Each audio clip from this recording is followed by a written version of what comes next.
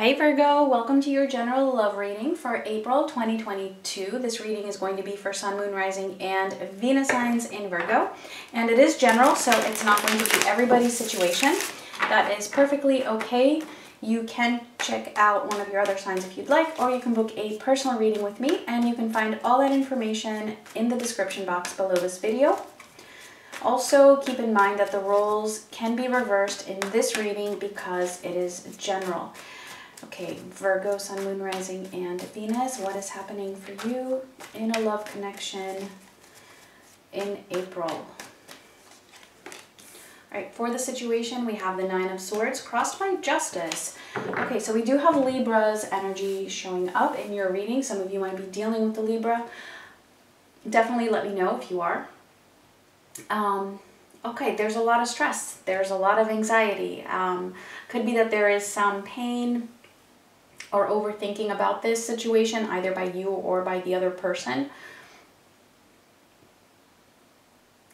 And I feel like this is related to a decision that somebody is trying to make possibly, but hasn't fully made this decision, all right? Because Justice is in the challenge position here. And this decision could be just about anything. It could even be trying to make things right. And that this person has not made things right, and so there's pain, right? There's a lot of stress. Could be anything. We'll see more when we clarify. For you, we have the Two of Pentacles, Death, and the Six of Cups. Okay, so we also have Scorpio showing up here. Yeah, it feels like there's an ending here. There's an ending with a person that you feel, you know, you had a very deep soul connection for, and so because of that, there is some nostalgia here. You're missing this person. You're trying to manage it though. I feel like you're doing a really good job with finding your balance concerning this ending or some kind of a transformation or a transition in this connection. For them, we have the Ten of Swords, ooh, the Five of Swords, and the Star. Okay, I'm glad to see the Star saving the day here. So that's Aquarius. Yeah, there's definitely been some kind of an ending. And I feel like it's creating a lot more pain for the other person than it is for you. So I do feel like they're the ones who are stressed out here. And it does also feel like it could be them who are in this, who have this Justice card as their challenge.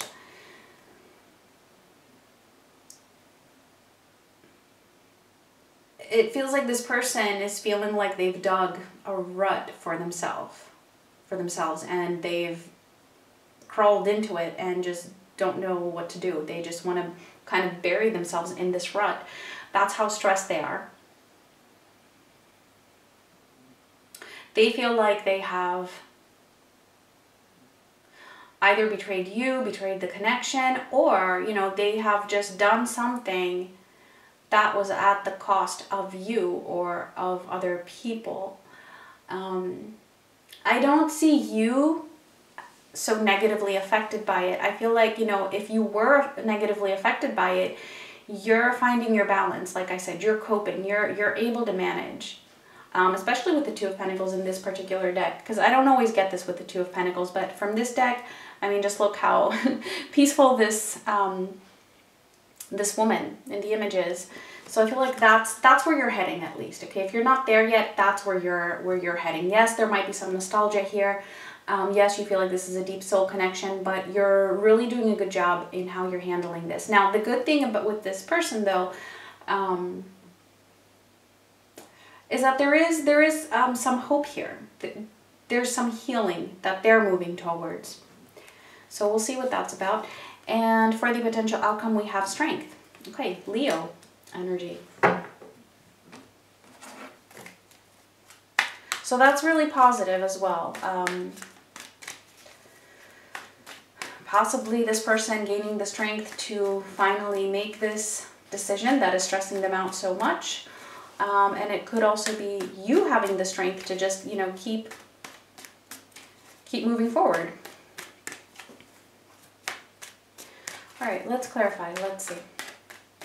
For the Nine of Swords and Justice, we have Judgment, the Two of Cups, and the Six of Swords. So this is a decision which would actually move away from conflict. Like this decision would actually move to more peace.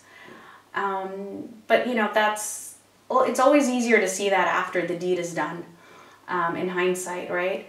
At the moment though, that's something that this person is having a hard time seeing. But what I am seeing here though with Judgment is that they are having this realization, right? We have the Two of Cups, so there is a lot of love here. This is revolving around love. This decision is revolving around love. And there is it's not just a decision, it's also a discernment. It's also some kind of an acknowledgement that this person is needing to make. And I do see them doing that. I feel like, you know, they are slowly moving towards their resolution for this, but it does feel like it's taking a bit of time here. I feel like they're really processing the ending between the two of you first. But the fact that they're feeling so overwhelmed and so stressed, it's serving as a wake-up call for them. All right, let's see the Two of Pentacles in your energy. The Moon, okay, Pisces, and the Fool. Okay, it could also be Aries here. We have a lot of signs showing up in your reading.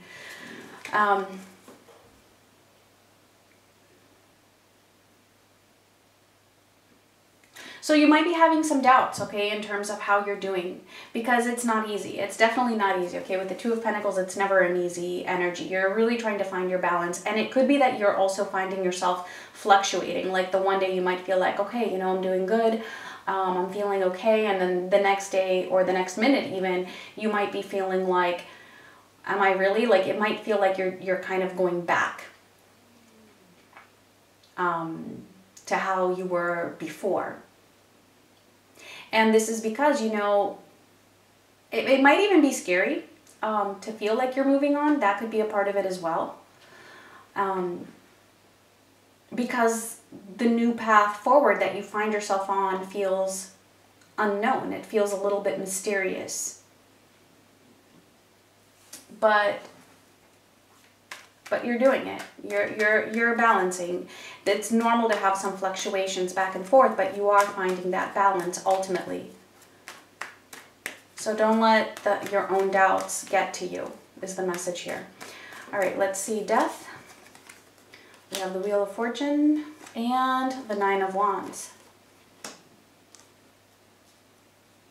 Yeah, it feels like, you know, this ending, it's like really shifting things. It's really taking you in a new direction here. And again, it feels a little bit intimidating. It feels a little bit difficult, but you're pushing through. You're pushing through. And the message for you here is to not give up, basically. Because this ending, even if it is difficult, it's really changing things for you in a very positive way. So let's see the Six of Cups. The Hierophant and the Magician. Wow, I mean, the amount of major arcana cards in this reading is a little ridiculous. All right, so we have Aries showing up again and Taurus as well. Okay, so it could be that this person that you're dealing with, for some of you, this person might be somebody who is married, possibly to someone else. Okay, it's not going to be for all of you. It's just like an extra little message that we're getting here. Or it could be somebody who is just holding on very strongly to their own beliefs. Either way, the important message here is that no matter what, you have learned so much from this connection. There's a higher purpose to this connection and to everything that you have been through. And I feel like, you know, you're really learning your lessons, or you've gotten to this point where you have already learned most of what it is that you were meant to learn, which is, at the same time, there's also like this resolution of, or a balancing of karma at the same time is what I'm getting here, especially with that Wheel of Fortune, that you share between with this person. And whatever this experience has been for you, it has given you the tools to really move forward, and you're just so much wiser, you're so much stronger because of it. And now whether you end up with this person or not, I mean, that's a different story. Maybe you will. But what's important right now is taking in those lessons, and I feel like you're doing that. All right, let's see for them. Let's see this Ten of Swords for the other person. Ooh, the Five of Cups and the Page of Pentacles. Yeah, they're really feeling it. They're feeling it big time. They're feeling the loss of this. They're feeling the pain of this. I feel like they just don't really know what to do. I feel like this person may have, you know, not been able to give you much, and this is what they are regretting here, or this is what they're like crying over and feeling the pain over, you know, having been giving you so little in the past, either in terms of commitment or energy or effort or attention, affection, whatever that is. They're learning from this too. They're learning from this too, though. And even from this pain that they're feeling, they're learning from that. Let's see the Five of Swords. The Seven of Wands and Justice. See, I told you this is all about them.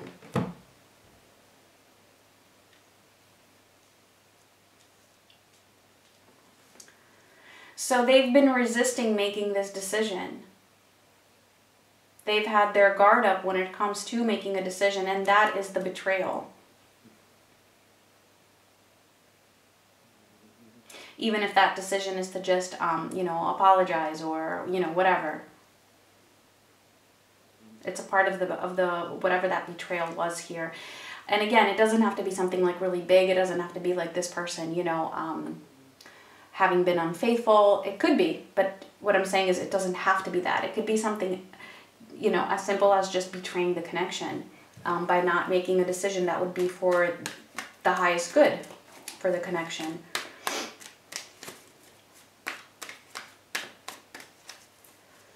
So let's see. And really, like, what I see here is that they're just sulking in this. They're just really just feeling the pain of this. But the star could shift things here. So let's see.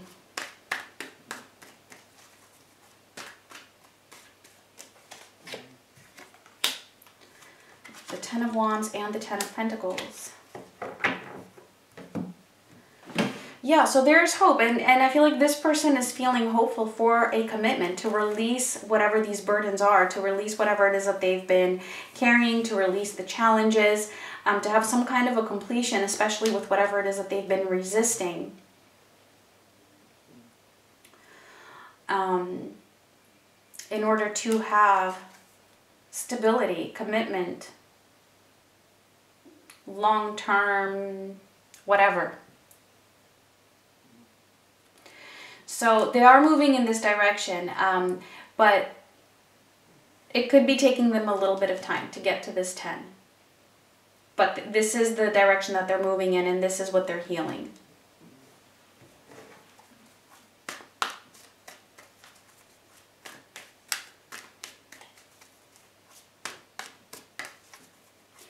All right, so let's see strength for the potential outcome here.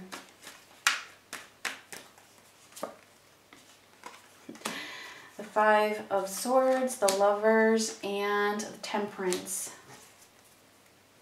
All right, so Gemini and Sagittarius showing up at the end here, together with Leo. I'm telling you, there's like so many signs out here.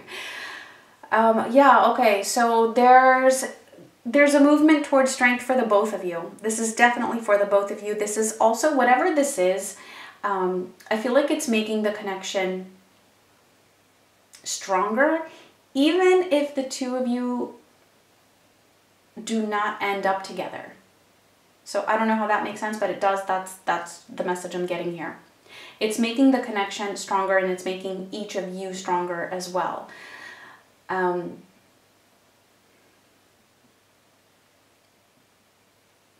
The strength is in terms of standing up for your own selves, each of you, or maybe even just for this person, whoever needs to, whoever has likely been vulnerable or easily taken advantage of. Standing up for themselves, for love connection, and then ultimately finding this balance. And come to think of it, this reading, the energy of the other person is reminding me of Taurus's energy. So some of you might even be dealing with the Taurus, which actually did show up as well. Could be any sign, just pointing out what I see. So yeah, that is, I feel like that was also part of the lessons that the both of you are learning. It's helping you in your strength, in your courage,